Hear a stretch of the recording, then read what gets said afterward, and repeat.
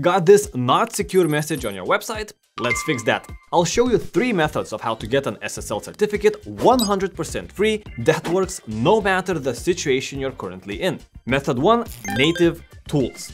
The easiest and fastest way to get an SSL is to use the tools provided by your hosting company already. For example, if you're in Hostinger, just navigate to Security, then SSL, choose your domain and click Install.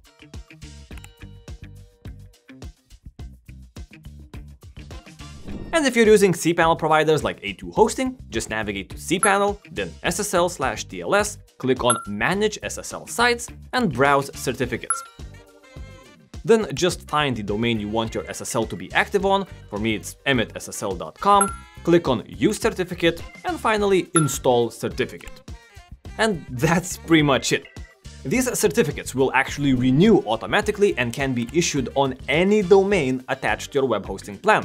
However, if your control panel doesn't offer these options, don't worry. There's actually a couple more methods that you can use. For example, method 2, Cloudflare.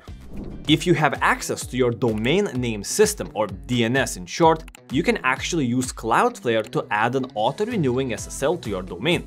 To do this, visit cloudflare.com and register for a free account. If you already have an account, you can use that instead. Once inside your Cloudflare dashboard, click on the Add Site button at the top right, type in your website name that needs the SSL certificate, and click on Add Site. Choose the free option, let Cloudflare scan your existing DNS records, this might take a couple of seconds, and simply click on Continue once it's done. And now comes the hardest part, which is actually still quite easy. You'll need to copy and paste these 2 name servers in place of your existing ones. So just click here to copy, navigate to your DNS area, and switch the name servers one by one.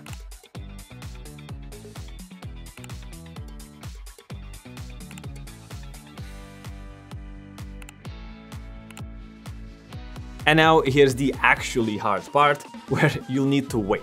DNS propagation can take up to 24 hours, but in my experience, it's pretty much always 10 to 20 minutes. Don't do anything else, just refresh the Cloudflare page once in a while until you see this screen with a green checkmark. After you're done waiting and the DNS has finally propagated, go into the SSL/TLS section, and as you can see here, we currently don't have an end-to-end encryption. Information is only encrypted between the browser and Cloudflare. So let's select the full encryption method. Now we'll need to generate our origin server certificate for everything to work. So navigate to origin server here at the left, click on create certificate, and leave all of these settings default. You'll see 2 windows of information that we'll need to paste into our hosting panel.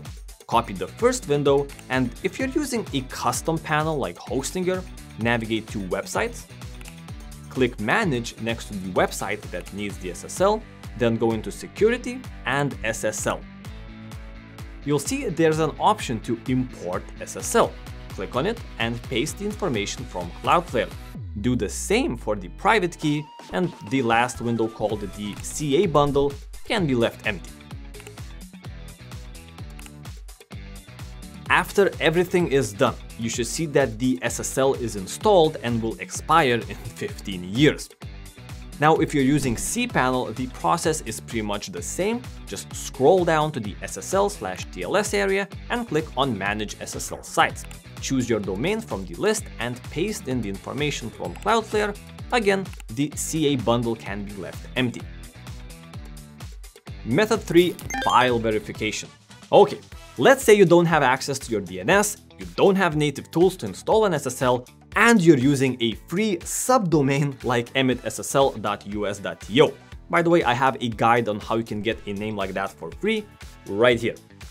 What do you do then? Well, you can install an SSL using only the file manager. To get started, visit 0ssl.com and type in your domain name, then register for a free account.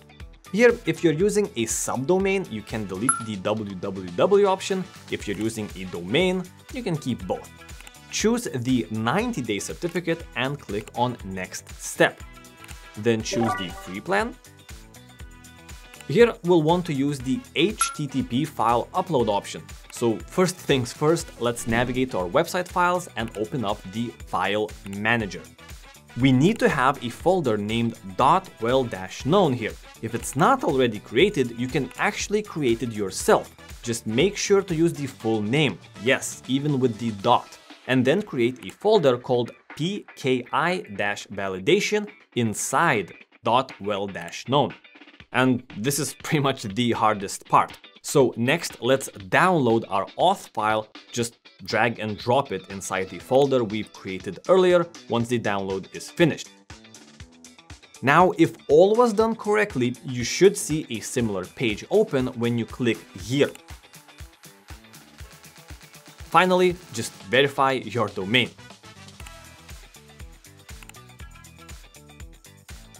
And once verified, download your certificate files and save them somewhere on your computer.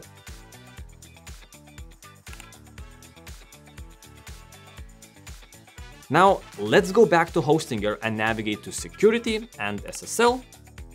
Then look for the Import SSL option. We can actually open up the files using Notepad and paste in the content to Hostinger one by one.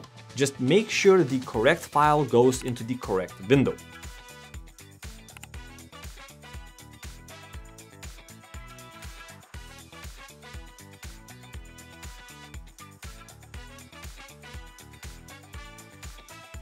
And once you're done, your SSL certificate will be active. I'll just refresh the page using Ctrl+Shift+R. And yep, it's all working correctly. And if you're using cPanel, the process is the same. Scroll down to SSL/TLS area and click on Manage SSL Sites. Choose your domain from the list and paste in the information from the files. The downside is that this SSL will expire in 90 days, so you'll need to redo it once every 3 months or so. And here you have it. Get a free SSL in 3 different methods. This works for pretty much any situation that I could have think of and you might be in. By the way, if you're looking for some free web hosting to go with your free SSL, make sure to check out this video next, and I'll see you in the next one.